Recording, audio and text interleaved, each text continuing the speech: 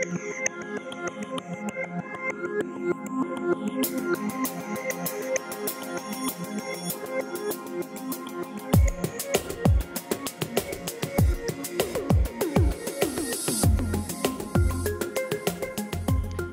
everyone, welcome back to our next workshop in a series of workshops. This is Workflow Part 2. I'm your host, Eric Torres. I'm an instructor here at CAN-TV. So thanks for tuning in to our session today. Last time we talked a lot of jargon, a lot of preparation about workflow and what that means and good ways to prepare to edit. So this is really a workshop for, die-hard, serious, editors out there or budding editors who are really giving serious thought to like, how can I actually make this work and how can I edit something that's kind of complex, because edits do end up being complex especially if they're longer projects. So that's what this is all about. Now, last time, we're going to do a quick review. Last time we talked about creating a plan. That's where it all starts. The idea, that comes into your head, the gestation of an idea and the form that takes. So we were talking about log sheets. We're talking about edit decision lists, outlines, a lot of good stuff. Here's a log sheet, for example. A log sheet, as you may recall, is where you just kind of put down on paper, everything that you've shot. I've got log sheets coming out of my, here, as you can see. This is a project I've been working on recently. I could make like this paper. If I attach these together, it would probably go to the moon and back. This is like a lot of a lot of stuff. This is elaborately notated, sheet after sheet after sheet of, shots, and it's organized. I talked a lot about organizing last time. So you need to know what the project's about before this will make any sense to you. So the project had to do with everyone's favorite topic these days, which is COVID-19. Actually, not really. We wish we could talk about something else, but that is what dominated everyone's news, last year. It continues to dominate the news, which I'm happy. I'm glad it is, because we need to keep thinking about it. But, it's been a year now. It's been just a few days more than a year since the COVID-19 virus unleashed itself on the world en masse and became a pandemic. So last year, as soon as that happened, I decided I'll just pick up a camera. I'll start documenting, and later on I'll figure out what to do with the footage. I figured this is important. This is history. These are a lot of important things that are happening. It's a serious topic. I don't want it to be forgotten. So I just started shooting everything that caught my eye with my little camera. That's why I have so many log sheets. There was a lot going on last year. So a phrase kind of struck me. It was how they say mitigation measures. Mitigation measures are being taken to blah, blah, blah, fight against the virus, the propagation. So I like that phrase, so I decided I'm going to use that as my title. So that's the title of this piece. And only recently, really, have I started to put it all together in my head. Like a month and a half or so ago, I came up with an outline. But before I get deep into the outline and the steps that follow after that, let me just finish off this quick review. Because last time, before we even get into actually sitting here at this computer and trying to create an elaborate sequence on a timeline, the planning really should happen for a project like this. Your project might be a lot simpler, but even so, you can maybe boil this down into a simpler form, and it's all about what works for you. This is what is so far working for me, and I'm following the advice of the professionals because I'll be honest, I'm not a professional editor. I've been teaching myself along the way, so really this has been a learning process for me to take things to this level, and I just want to share with you the things that I've learned over these last few months because it's been a real grind, just the process of doing a project this big. So basically what I'm saying is, the process of organizing your material is really important. It's very helpful. It seems really boring at first, but some of what we talked about in the last workshop was, let's face it, it was boring. So we talked about naming conventions. Naming conventions is basically good ways to name your footage, your materials, your audio recordings, etc., your graphics. So having good practices, and I'm following a sort of a system that I sort of devised for myself, where, I call things by their general type of footage that it is. So it's video, for example, or it's audio, and then maybe the month it was created, or the time period it was created in, so the month and the year, and then maybe an actual name of that material. So sometimes that's done for every single clip that you record. Other times, no, that's just too much. That's too much work. So sometimes it's good to just, if you have a batch of clips, a batch of material, and they all fall under a certain topic, like I was just holding up a minute ago on my log sheet here. I have footage of all the murals that I shot in Pilsen, for example, that had to do with Black Lives Matter. And so, yeah, a lot of murals popped up everywhere on the street, and so I recorded a lot of them, and so I've got them, listed.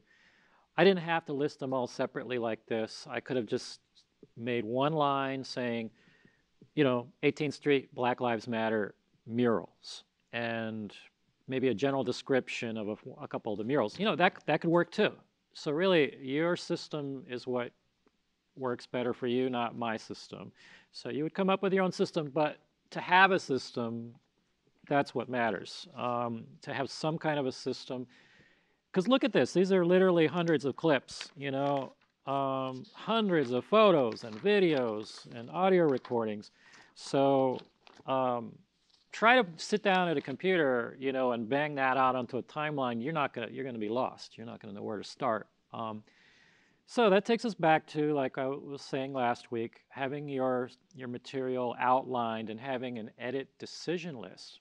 Now here's an outline, so you get some kind of an idea of what I'm talking about. But basically, the working process I came up with for this particular project is very, it's a creative process. This is not, I'm not working in a factory. I'm not trying to build whatever. No, this is a creative process. So even though I came up with an edit decision list, like we talked about last week, an edit decision list it's a draft. It's just a place to get your thoughts out on paper of a way that you might edit something. And let's just linger on this for a moment here. So this particular project, I thought, okay, I want to start like a sort of a traditional documentary style. I'm going to start with a voiceover. I'm going to talk about, just what a crazy year that was, 2020, and how intense it was, and what a nightmare it was, etc. And I'm going to put that over images that kind of poetically tell that story, but not over your, hitting you over the head with it. It's more like an interpretation. So it's more, in other words, it's not blatant. So I have images that more give you the feeling of emptiness, of loneliness.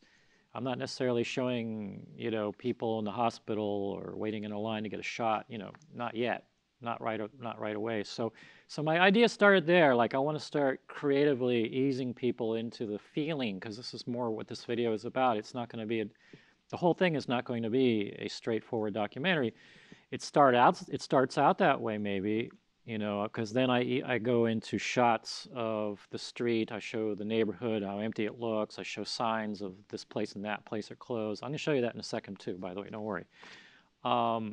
It's going to get to that point, but at some point, it's going to try to get weird. That's my that's my goal. Because at some point, we all got kind of, I think everyone was put to the limit. Everyone last year, maybe even still, is kind of strained. It's just mentally, spiritually, etc. and you reach a point where strange things happen. So for me, I had a weird dream. I had a strange dream where I dreamt just to give you a taste of the dream, I dreamt that nurses were all fighting each other. It was a fist fight of a bunch of nurses, and that was just one part of the dream. So anyway, so that's once I start going into that territory of my psychic state, I want the video to kind of start looking disjointed and kind of a mosaic of just a bunch of images that just jar against each other, and they can be really different and disjointed, just things that if you didn't know I was talking, for example, if I didn't tell you this is about COVID, you'd be like, what does this have to do with that? But since you know it's about COVID, you know it's about state of mind, hopefully that will make sense. So anyway, that was kind of like the sketch of the project in my head. And so having that in mind, I came up with, like I said, the two things. I came up with an outline. So the outline kind of gets those things out on paper, the outline for this particular project. And as the outline went along, it got more and more abstract. It started to get, well, you could maybe see here, and I have this also digital version that we can look at. Started going from descriptions to actual dialogue, a two-column situation there, where on the left it is two characters, we'll call them, talking to each other, and so that's done as a voiceover. And then on the right side, it's showing you what the visuals are. So it's almost like a script, and yet it's just an outline. And so the outline was my way of like trying to figure out, okay, how can I use all these images? I want to illustrate them somehow. So I don't want to just show images and have a standard voiceover. I want it to be a little, like I said, more poetic, a little more dramatic. So I decided I will, put two characters in this talking to each other. And at the moment, it's just myself. I haven't gone out and found two people who have good voices, who can like act this out. So I just used myself. I recorded myself, and I just varied the audio. So one voice is a little more bass than the other. The other is done in sort of an echo chamber. So you hear, two somewhat different voices. And here you can see that, I'm drafting this out. As it was going along, I was making changes. I have a whole section I was going to do about Black Lives Matter there at that point in time, and then I realized, no, that's too soon to show that. So I drew a box around it, and I slashed through it, and I put an arrow going down. I'm not sure where I'm going to put it, but I'm going to place it later. And meanwhile, I'm going to develop this stream of consciousness a little more with these two characters and go from there. And so it's kind of like a dance between the outline and the edit decision list. They kind of develop together in tandem. So that was this particular project. I'm not saying all projects are like this, but mostly I'm just trying to say this is a creative process. You will have your own way to do it. So maybe you'll put things on little cards, and maybe you'll put the cards all over the wall, or tape them on the wall, or on the floor, and you'll move them around, and you'll figure out, yeah, this is a good order. And then, someone will open the window, and the wind will blow it and all over the place, and you'll have to start all over. So that's the way editing works. Is something always kind of gets, throws a monkey wrench into it, and you have to start all over again. So if you can't handle total sabotage of your editing process, then you probably don't want to be an editor, because everybody who edits long term goes through this. It's like at some point you've been working all night on something, and then your hard drive fries, it dies, whatever, or the power goes out and you've lost 6 hours of work, and so then you really just have no choice but to pick yourself up and start over again from zero.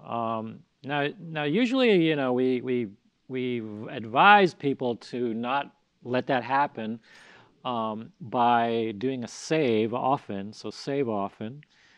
There's all kinds of little practices that we talked about last time, to make it go better for yourself. So saving your project often, naming things properly, having a plan, having some kind of concrete plan, but also not getting bogged down. And this is something that I sometimes struggle against. So when you're editing, there's certain steps that you do. And so let's say you've done all this preparation work. Let's say, okay, I've got my stuff on paper. I've got my clips logged. I've got them put into nicely named folders on my hard drive. I understand a folder structure, for example. So I know that for video, it's going to be found on your little SD card. It's going to be found in all these folders that you're seeing on your screen here. So, AVCHD and Stream, etc., BDMV. And then you're going to put them in sensible places. So you're going to make yourself folders, name them nicely, that make sense, and put them in there. So let's say I did all that. I've done all this prep work. I think I'm ready to edit now. So I finally, sit at the computer, plug everything in. You import all your footage into the computer,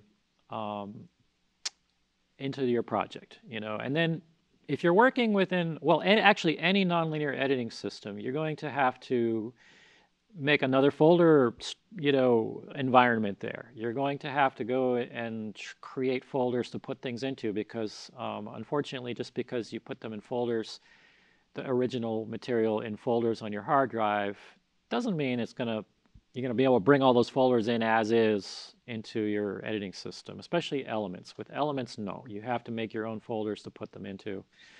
So why don't we take a look at Elements for a minute here. And that way I can give you a little tour of what I'm talking about. So you're going to go into your Assets panel. Eventually, this is where everything's going to end up. And this can be sized to whatever size you need. So here I have created a folder for photos. I've created a folder for videos. I've created music folder, graphics folder, voiceover folder. Okay. Now, within each of these folders, there are other folders. So in the Photos folder, there's Black Lives Matter photos. So let me open that up. See, there's a bunch of those. As you can see, a lot of photos. And you can collapse them, of course, by clicking the little arrow. Prison Industrial Complex photos. Sometimes this arrow doesn't like to do anything. So when that happens, I just double-click the folder.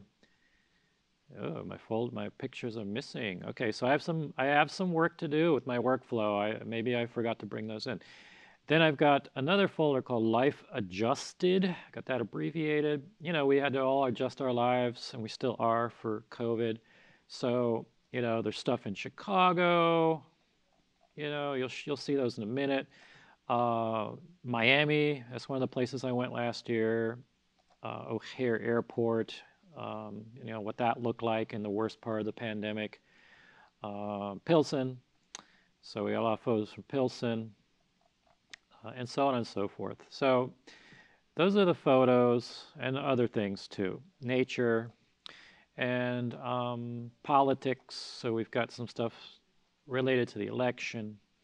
There was so much going on. And then I need to go back up, so I'm going to go back up. And then, so that's photos, and then video, same thing. It's a whole other maze, a whole other labyrinth of stuff. There's protest footage. There's other forms of the photos, but in video. Nature by itself has 4 different categories. So out west, Spears Woods, which is near Chicago, Goose Lake, Southside Chicago. A lot of good stuff here. So, I wanted to get everything represented. So I put it into all these folders. But before I put them in the folders, I named them. I advised people do that last week. Or not last week, last workshop. That you give them names. Because if I open up, let's say I open up some of these videos. I look at some of my protest footage, for example. They've already got names on them. I didn't have to spend more time naming them here in Elements. If you just bring in raw camera numbers, then you're going to have to spend some time renaming them here. And then that's complicated too, because then you're not necessarily you don't have the same name in Elements as you do on the hard drive. And so if this file goes offline, sometimes relinking it can be tricky because you're trying to relink it to some obscure camera number, as opposed to, oh, let's see, Black Lives Matter Pilsen POV went offline. I can find that clip on my hard drive because that's the name of it over there. So it's good to, I'd say, it's good to, in my opinion, name it first before you bring it into Elements or any other nonlinear editing program, if you can. There's other times, like I said, where you don't have time to name every single clip, time or the inclination. You may not need to. And so then just bring them in as a batch and make a folder of the name of that batch. There you go. That might be your workflow. That could work. So, okay, so all the prep work is still not over. I still can't edit yet until I've edited these clips. I put these clips into these folders and name these folders and so on and so forth. So, okay, that's done. The clips are in there. Now, the next step is to make what you call an assembly edit. So, assembly edit, I'm going to show you that. Yeah, I think you can see my timeline. Assembly edit is where you just want to put it on the timeline. You're just grabbing a bunch of clips and in the order that you planned. So you got to look at your plan. You got to look at your edit decision list or your outline. Follow that. It can change. You don't have to be, subservient to this paperwork. You can decide I'm going to make a few little changes because now that I'm seeing it on the timeline, it's not making as much sense as it made on paper, but that's fine. That's part of the process as well. That's what I like about editing is it's like a sculpture. It's you're sculpting with ones and zeros. You're sculpting with digital material. And you're not necessarily going to know what it looks like yet. You just have a rough idea. So you get your chunk of stone and, you hew off some big chunks off the corners because you don't want corners on it. But, so you've got a rough idea of its shape. And then you're going to go from there.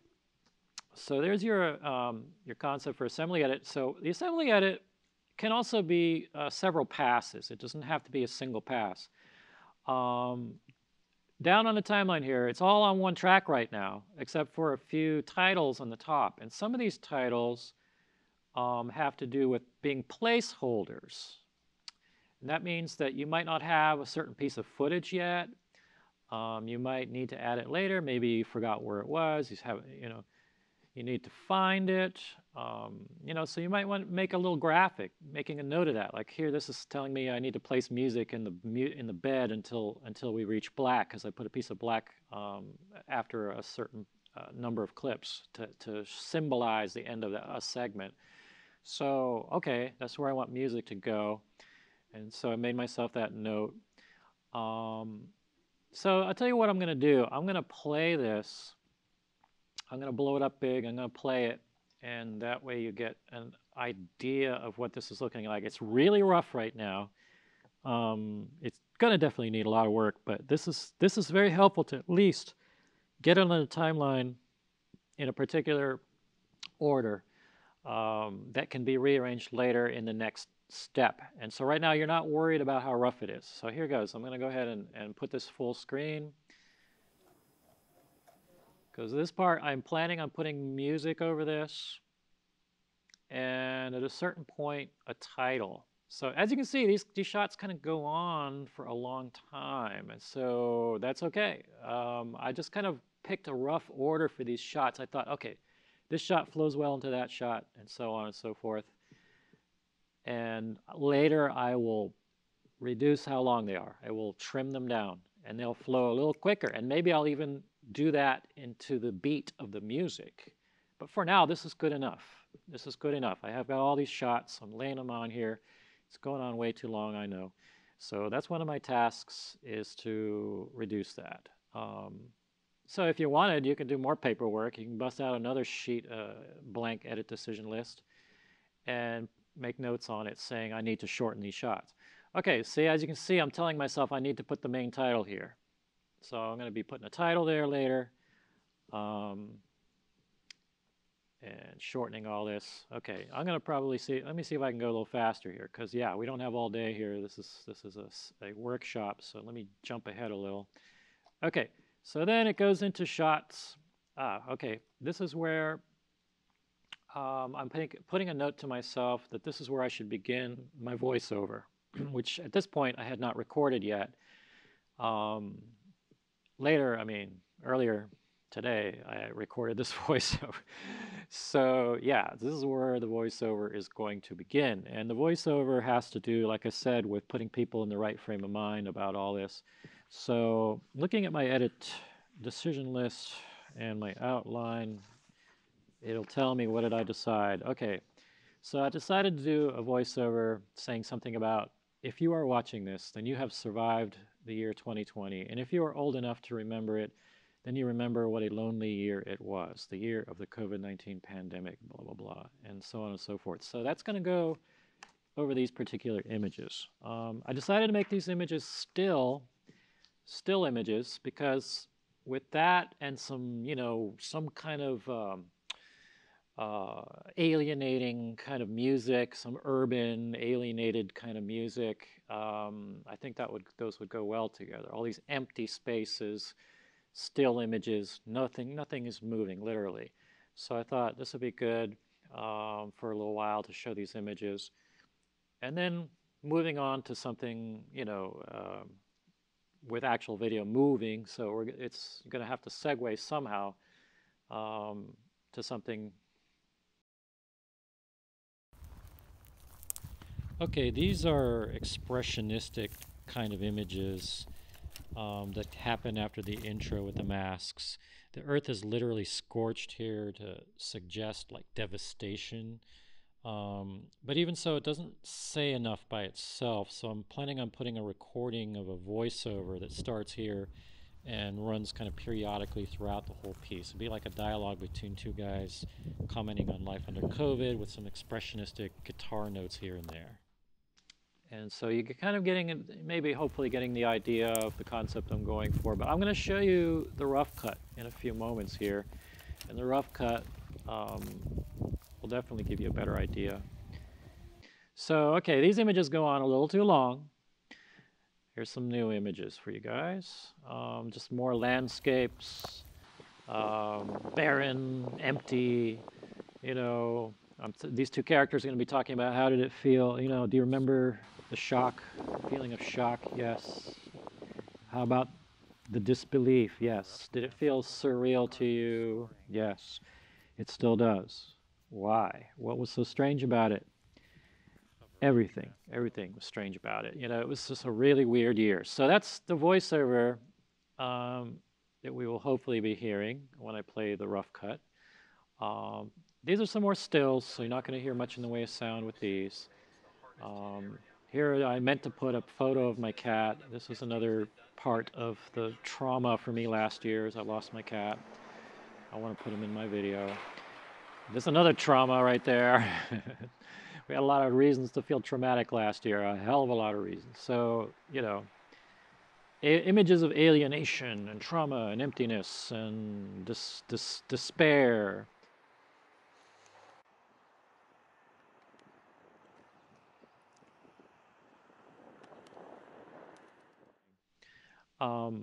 But anyway, you keep on going with that. You just hash it out. You just take all your images, you put them on the timeline, and you create an assembly edit. So let me jump ahead a little. I'll just take you visually through some of this assembly edit. And, we've got people waiting for buses. We've got commentary in the car. The radio's on talking about, are they ever going to develop a vaccine, et cetera, et cetera. So there's a lot going on there. The sound is really choppy. So I'm not worried about that, though, at this point.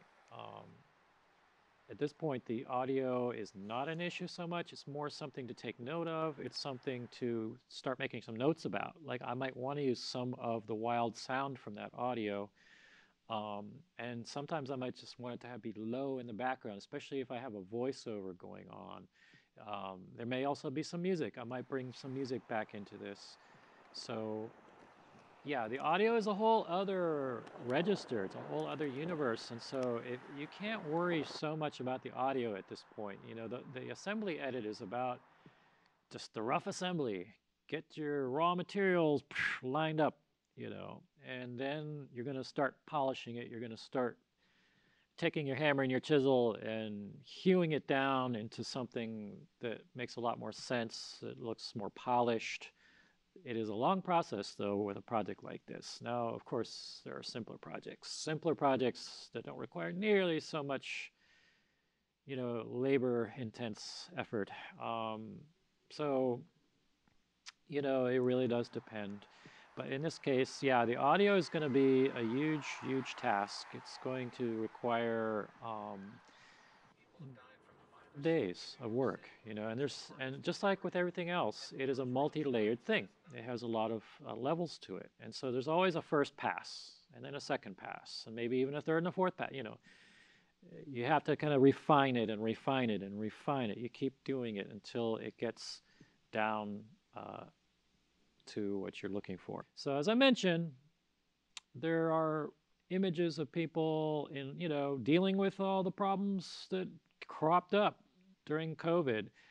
Maybe some of you guys remember, you know, the National Guard like blocking certain intersections. So yeah, something worth including in your video.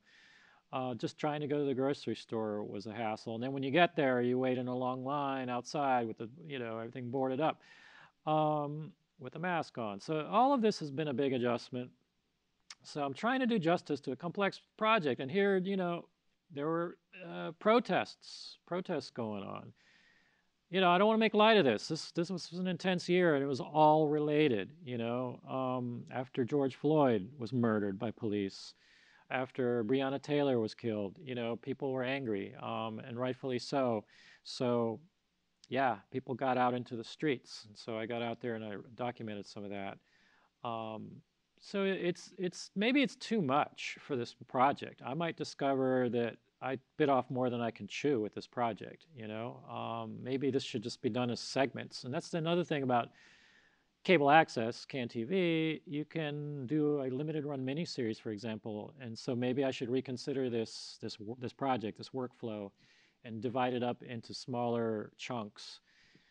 But then I wouldn't get to do necessarily the concept I was saying, where I have a strange dream, and you know, things are getting really weird, and you know, that's something that I might have to sacrifice. Yeah, here's people taking a knee over at the Cook County Prison. A lot of stuff to talk about here. So I'm going to jump ahead, though, because we don't have all day to look at the raw footage. I'm going to try to jump ahead past all the murals to this rough cut. You know, this is a good experiment too, because you know, when I went to film school, and I was in my a 16mm film class with a Russian, you know, instructor, and he was really tough.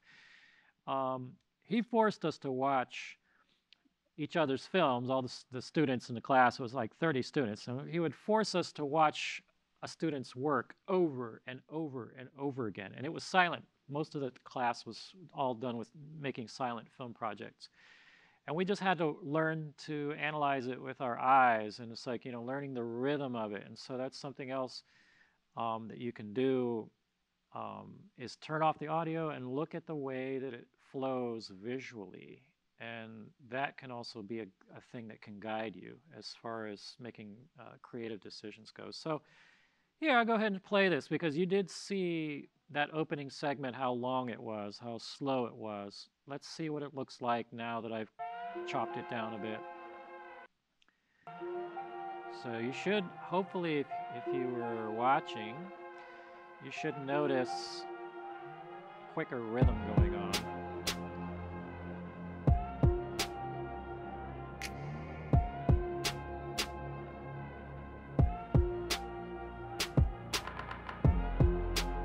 Yeah, you can see there. You get a feel for it. You get a feel for there's a quicker rhythm going on here, and it flows better. And then the opening title should be coming up in a minute now. There we go. And then we're going to fade to black. And this is another part of your rough cut. Your rough cut is where you start to trim things down. You shorten things. You make them flow better. You put transitions, as you see, a fade to black. Let me pause for a second, everybody, because I'm getting a question. What's the question? All right. We want to know specifically, you personally, do you buy your own audio effects? Or and if you do, where do you go to? And also, what is your thought process as you edit personally? As far as audio effects go, um, two answers to that question. Depends on the project. Most of the projects I like to work on, I like to create my own audio effects. I really enjoy that. It's called making Foleys. I'm going to see if I can play any Foleys here because I recorded a lot of sounds using the digital audio recorder that we have here at CanTV, which looks like this. It's called a Tascam. Nice quality digital audio on the Tascam. So yeah, it's something you can check out, take out into the field, or you can go into the booth. We have a little audio recording booth here, and you can get some nice clean quality audio with that. We can show you how to use that if you're not sure. So I also have my own equipment too, so I like to go out with a shotgun mic and headphones, and I go out and record sounds out in the field, and then I put them together. And I also like to experiment with the audio with a nonlinear, with a digital audio workstation. So that's software like Pro Tools. Mine is not Pro Tools. I have something called Studio One. So yeah, I like to layer it and filter it and experiment with it and do interesting things with it. So, but we have a whole library of sound effects here at CanTV that our producers have access to. So if you are a CanTV producer, you can use that sound for a project that's going to be on CanTV. And that can actually be accessed on almost any computer here at CanTV. We have the account hooked up, so you can download onto your own hard drive. You can come in with a hard drive. I mean, it's tons of stuff. It's thousands and thousands of recordings. So great, great stuff. Now, as far as how I feel about it, you go through a lot of feelings with editing. Most of it is tedious, to be honest. It's a lot of hard work. It's a lot of paperwork. It's a lot of organizing. It's a lot of thinking, thought process behind it. But that's how it is with anything, really. If you're building a piece of furniture, same thing. You have to go through the tediousness of designing it and drafting it and then measuring the wood and so on and so forth. So, it's tedious, but then it starts to flow. It starts to get to a point where it becomes very enjoyable, especially if you've done your work properly and you've organized things properly and you have access to everything and your equipment is working right. That really helps. It starts to become fun, start to enjoy it. But then again, you always come up against some other tedious task that needs to be done. So this is not exactly, you have to have the right mentality for it, I guess. There are people who do it for a living. I don't edit for a living. So when I edit, it tends to be enjoyable because I'm not having to do it for somebody else. That's the other thing. If you have to do it on a deadline, it's not as fun. Well, yes and no. Some people thrive under pressure. So sometimes a deadline is the best thing you can have because then you feel excited. You got to get it done. It's got to be done by midnight tonight. So hopefully that answers that question.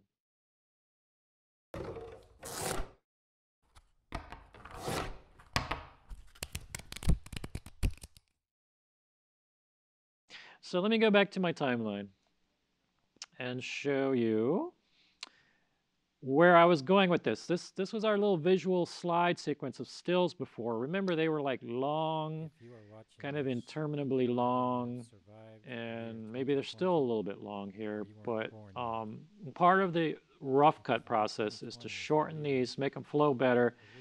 Again, it depends on your project. Say it's a music video. If it's a music video, then obviously sometimes you really want these images to pop and boom, boom, boom, just really fly by, sometimes in fractions of a second. But that's not what I'm trying to show at this particular point in time. So after all this happens, we get back to here and back to our sequences. And these sequences, I have shortened quite a bit a lot of these shots. These two shots here are actually parts of the same shot. So I've chopped them down. Now, how do we do this? I mean, being efficient is really important. So with your certain habits that you form are important. And so one thing that I do a lot is I use keystrokes on my keyboard. So let's say I need to insert a bunch of shots at this point. Here's our shortcuts for keyboard shortcuts. You can always bring that up in the help menu of your software. Just type in shortcuts and you'll get that. Let's say at a certain point here, I feel like I need to insert a bunch of material. So I'm going to go find a material. Let's say it's a bunch of videos. I'm going to throw in some nature footage, for example. All right. Let's see. I'm going to go out west here. Yellowstone. Okay. Let's say I want this shot and that shot and those two shots. I'm holding down my control key, so that's a keystroke on my keyboard. I'm just picking different shots that I want. Now those are ready to go to insert on the timeline simply by dragging that entire group to the timeline. I drag and drop, and you have to line it up right. So you might want to make sure your snapping tool is turned on. It looks like my snapping tool is not turned on. It's too slippery on my timeline here. So I'm not going to drop those yet.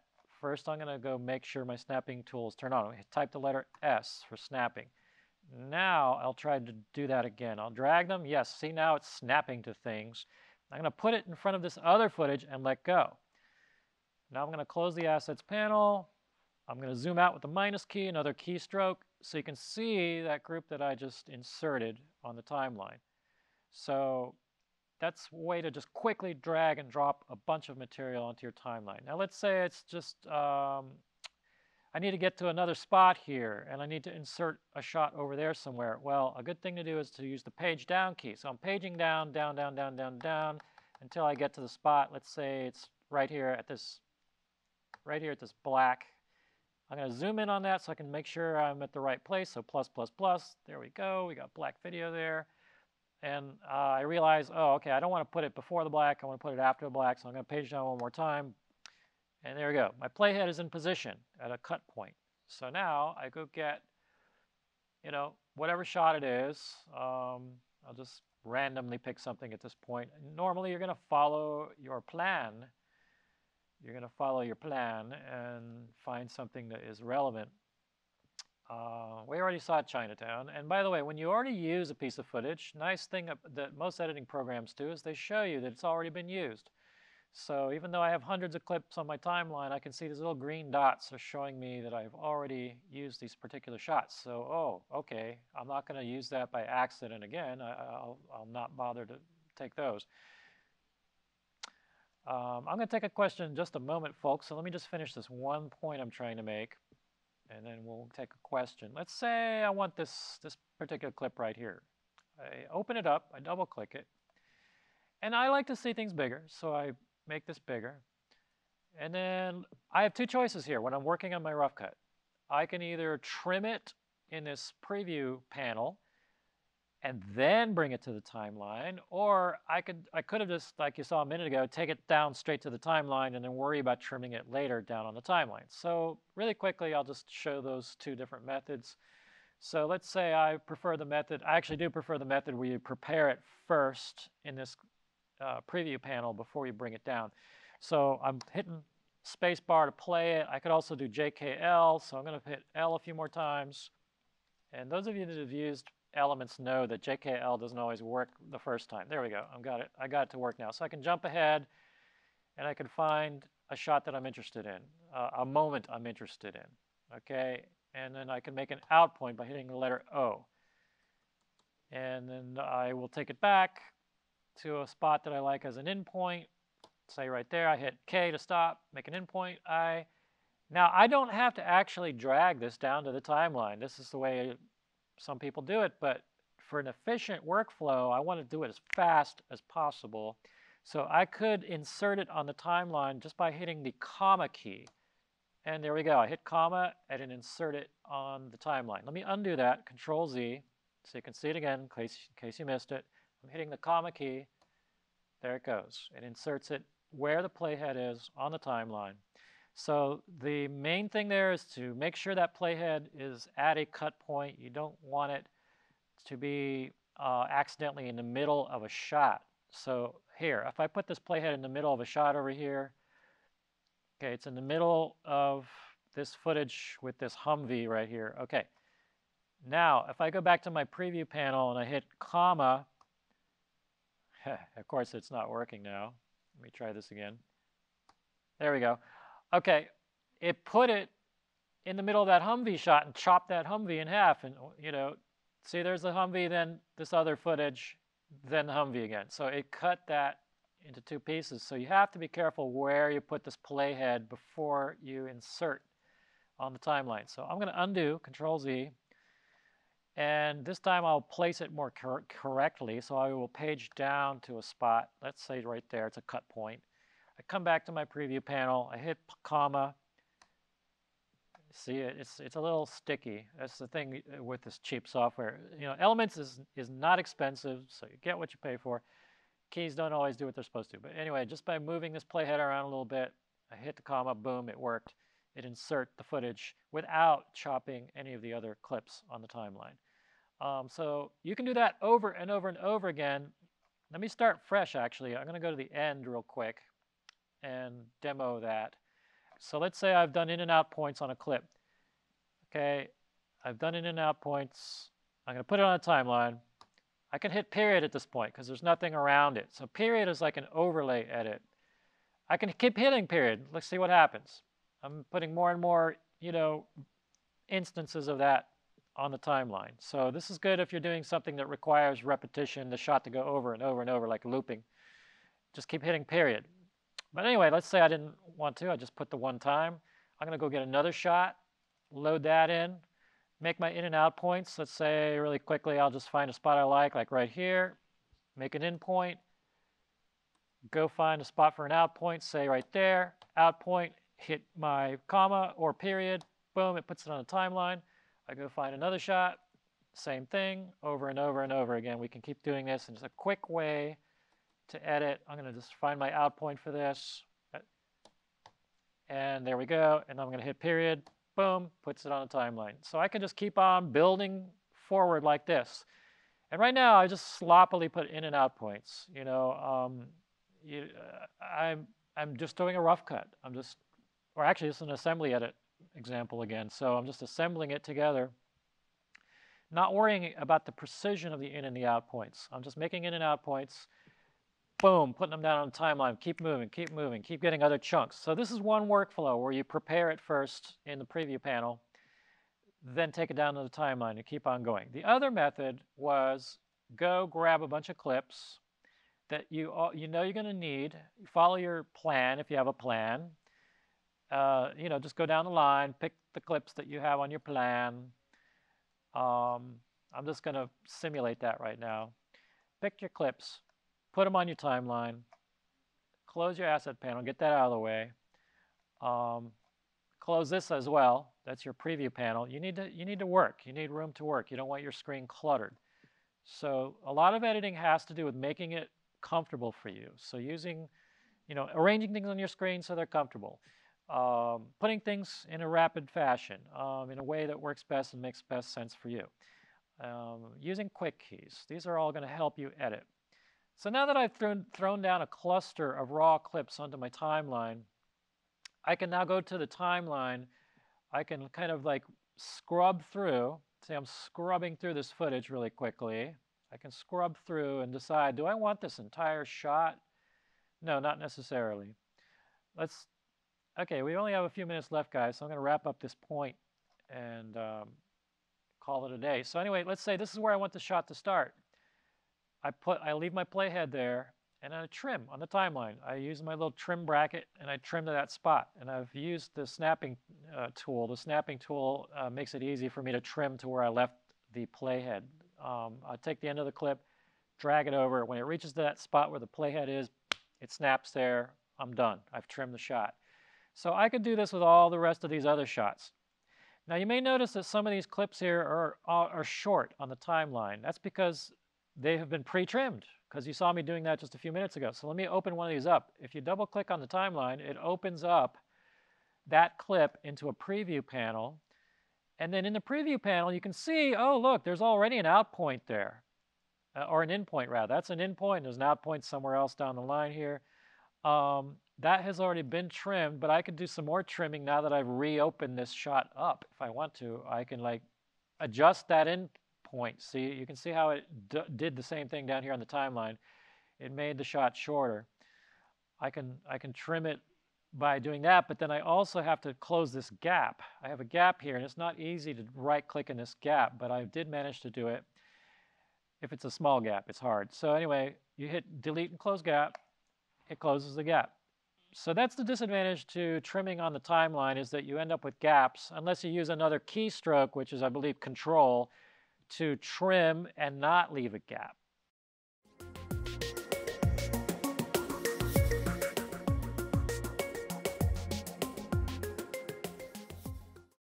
So here I'm going to talk about making multiple passes to adjust your audio.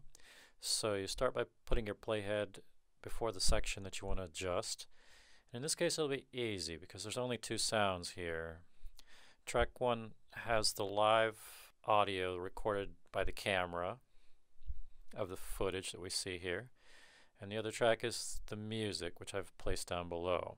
So we want to start by opening up the audio mixer, which is here under Tools, Audio, Audio Mixer. So open up the audio mixer and decide how many channels you want to display. If you want to see all of these tracks, fine. If not, you click on this and show hide tracks, and then pick which tracks you want to display. So in this case I want to see audio 1 and my music, so I'm going to kill everything else and see just audio 1 and music. There we go. So we just have two faders to deal with now. It's easier on the eyes. I can also close the toolbox, get that out of the way.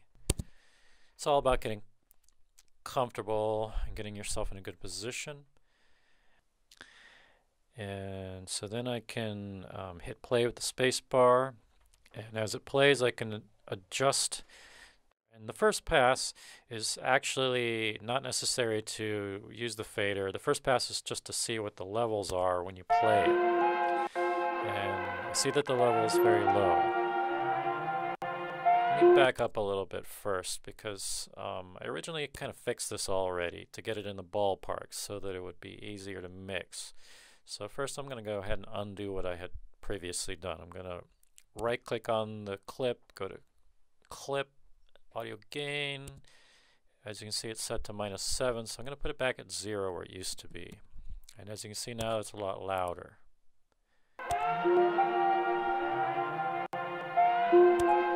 It's jumping up to even higher than 0. So the first step is, from scratch, right click on it, go Clip, Audio Gain, and since I figured it was roughly 6 or 7 decibels too high, I'm going to type in -7 and hit OK. And as you can see, the waveform shrunk down, so it's visually showing me what's going on. Now I'm ready for mixing, so I can do fades and things like that and ride the levels. So I'm going to hit play, come over to my music, bring up the fader, and bring it up if I need to.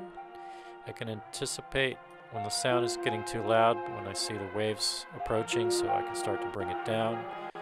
So I'm just riding my levels up and down, trying to get a good level going. So for music this is easy. I can just leave this fader here. It's in the latch mode, so I don't have to constantly click your mouse and bring it up and down. I can just leave it there and let it play. Let it play in real time, and let it go in real time, because if I stop right now it won't write any more keyframes. Okay, so now I'm fading out as the image fades out, and this is another track. Now this track is not being displayed, so I would have to go to the show hide again and display that particular track. I don't have any more music, so I might not need that, but I'll just leave it for now. And so then I'm going to open this up a little so I can see all 3 tracks. And since I don't have music, I'll just crop it out actually. So audio 1 and voice. audio 1 is the sound recorded by the camera. Now these are stills here, so actually in this section I don't really have to worry about audio 1. Probably the only thing I have to adjust is that voiceover. So I'm going to go ahead a little bit to a section that has both voiceover and the camera audio. And as you can see here, I've already done a pass or faded down this audio because it was too loud. And so let's see the voice. So you can see that that has also been adjusted. So each of these has been a separate pass because I only have one mouse and I can't grab both faders at the same time and adjust them both at the same time. So I had to make two passes, one for the voice and the other for the voiceover. The voiceover in this case is the most important audio. So for that, I would want to mute the other tracks so I can just adjust the voice over accordingly. So again, I'm going to play it and listen to it. How about the disbelief? And as necessary, bring it up. Now, for some reason, I'm still hearing track 1. I don't know why I muted it. Did it feel surreal to you? It's kind of strange. Yes. I'm not sure what's going on there. It's still... Okay, I think what it is that I have more than one voiceover track. That's what's happening. So let me look up here and see what's going on. Aha! I forgot about this other voiceover up here above on audio track 3. So this is getting more interesting, more three-dimensional. So I need to display audio track 3. So back I go to this feature and checking 3, hitting OK in a moment here, as soon as I make sure I get everything I need. And just want to simplify it and hit OK. And now I see all the tracks I need. Okay. So let me back this up a little. Of course, JKL doesn't work, so I'm just going to grab this little block and scrub over this way. Okay. And it's good to have the tracks open so you can anticipate the audio as it's coming. You can get ready to adjust your faders on the track that you're working on. So the first path is sort of like an analyzing pass, just so you can see what's going on with your meter and your levels. So you hit play. Do you remember the shock when it first And it looks like audio track 2 needs to come up more. And so does audio track 3. Those are the two voiceovers. So I'm going to go ahead and back this up and make a pass. Actually, if it's a global change that I need by a certain amount, then it's better to just use the audio gain function. Go with clip audio gain. And it looks like to me like it could use another 4 decibels or so. So I'm going to go ahead and do that on both of these. Add 4 decibels. And see if that works. Okay, so now I'm going to do another pass to see if that worked.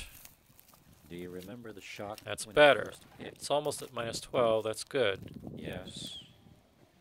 Maybe even a little more. I think a few more decibels wouldn't hurt.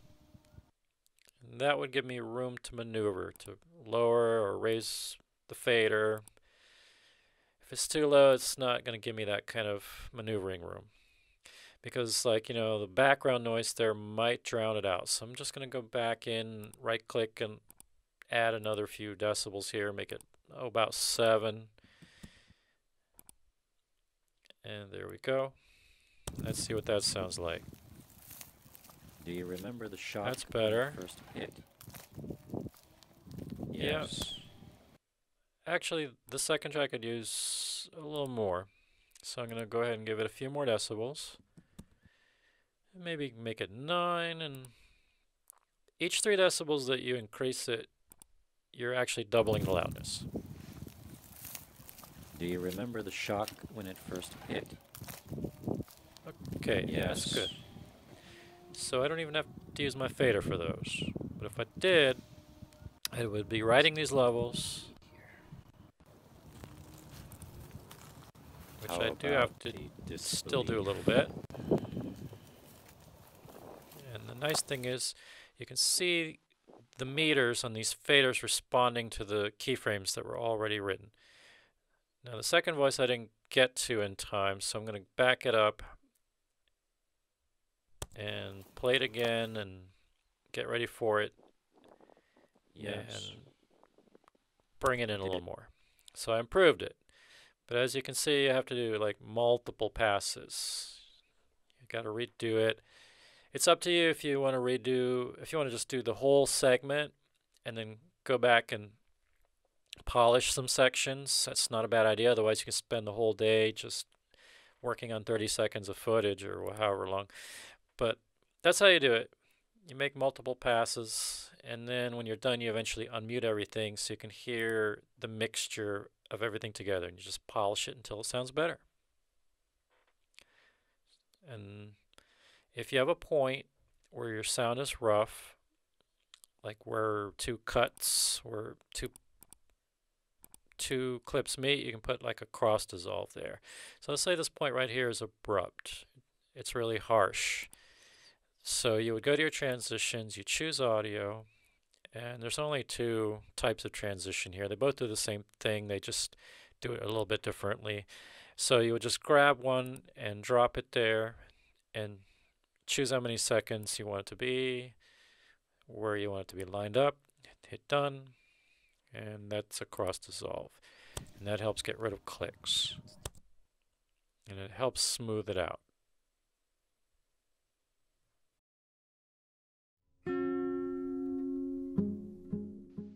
Now, if you're going to be adding materials in the middle of your edit, you might be thinking, okay, I do need some more footage of such and such. Okay, I went out and shot some footage yesterday, actually. Yesterday, I went and got my vaccine. I got vaccinated. And so I took some video from outside over at the United Center. I got people waiting in line to go inside. It's good visuals. But anyway, so yeah, if you're adding footage in the middle of your project, let's say from an SD card, you don't want to just bring it straight into your editing project. So a lot of things having to do with workflow have to do with things that aren't even creative, things that are just mechanical, things that are tedious. But this was part of what we talked about last week. You don't want to just take clips off of your SD card straight into your editing program, because what happens later when you take your card out of your computer and put it back in your camera? Well, the reference is gone. The originals are on the card. They're not in the computer anymore, so the computer doesn't know where they are. So, that's offline. That's called offline files.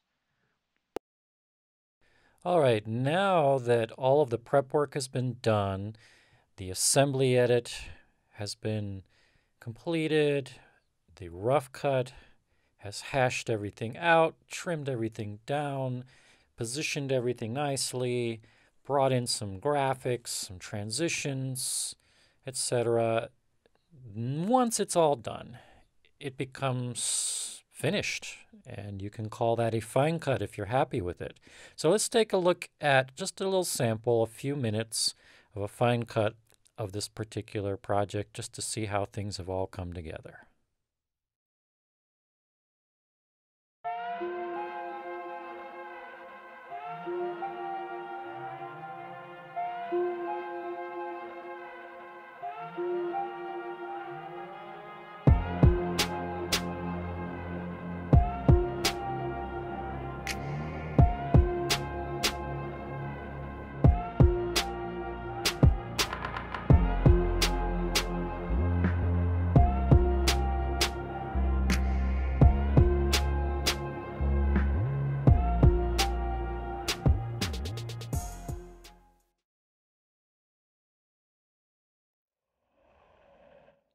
If you are watching this, either you have survived the year 2020 or you weren't born yet. Because the year 2020 was a really insane year. The lonely year.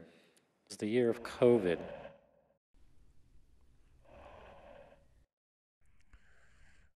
COVID-19.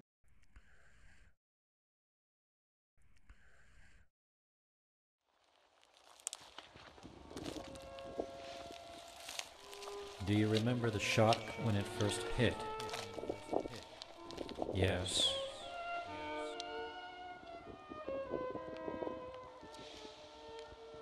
Still feel a little bit of heat here. How about the disbelief?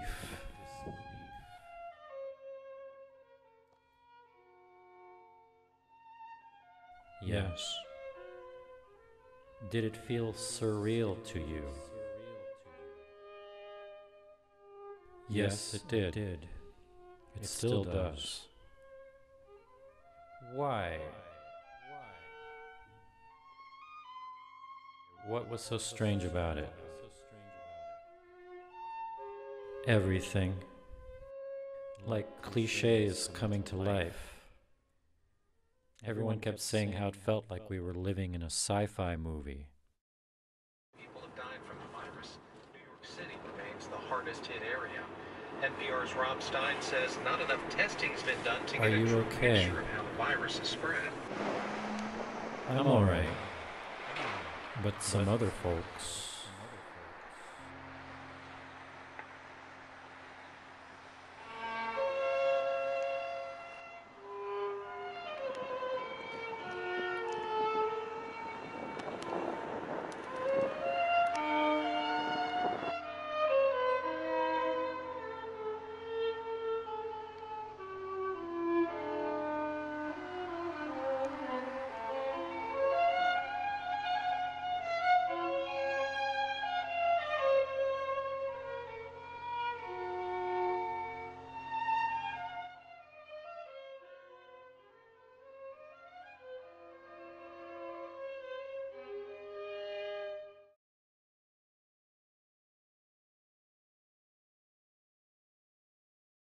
Handbrake is a software that allows you to look at all kinds of different video clips. You can look at different clips and you can review them.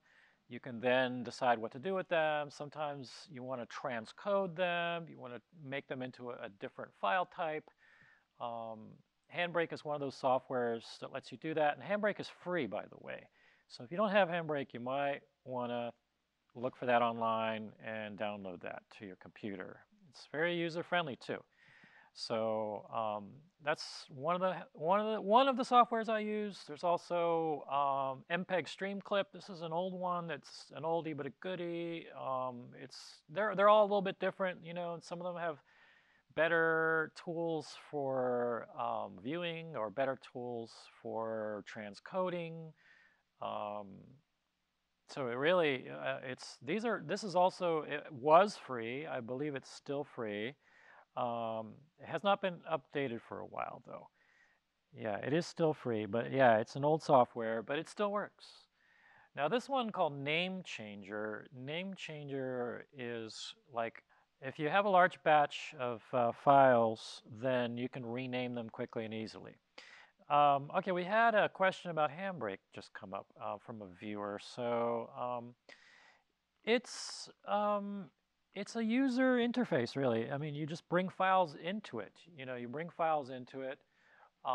It has a viewer. You can see there's a viewer there. You can watch the footage, and then there's it tells you what format it is. And then there's a target format. So you tell it, what's my target format? What do I want to translate this into? So in a way, this is like trying to translate from Spanish to Italian or to German or French or something. You know, but you want to usually translate it into a format that your software can recognize. So in the case of Adobe Premiere, Adobe Elements, you'll have to go to their help menu and ask them for formats. What are compatible formats? And then you'll know what kind of formats that software can handle. And that's your target. So if it didn't come into Elements right away or some other program you're using, you know, try to bring it into Handbrake. And you know, some of these softwares, they like certain things and they don't like others. So if it doesn't even want to come into Handbrake, try the other one. Try the MPEG Streamclip. You know, try different kinds until one of them recognizes it. VLC is also another good one. VLC is a free software. It's powerful. It does the similar things as these other softwares. It's mostly designed as a player. So yeah, I would recommend VLC. Lots of times it won't play in QuickTime. Try VLC, boom, it'll play. You know, VLC is great and it's free. So yeah, you can try these different softwares, see if they work. But we're pretty much out of time today for my part of things.